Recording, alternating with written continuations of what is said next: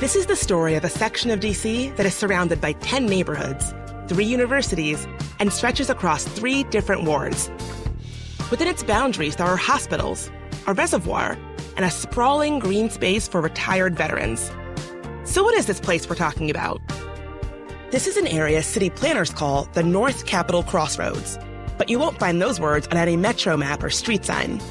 Whether you're familiar with this area or not, I'm here to tell you that there are some amazing things happening in and around this part of our city. And I'm going to introduce you to some of the people who are making those amazing things happen. So they just said, hey, let's paint the bench, and it was just one of those things that kind of just happened. You're talking about a community of residents getting together when you see the line of us. And they were sitting on their hands, and I'm jumping up and down because it's such a great opportunity. What we're talking about is what we call acts of community. People, with their art, their time, their ideas, creating connections, changing their city and their world for the better, one small act at a time.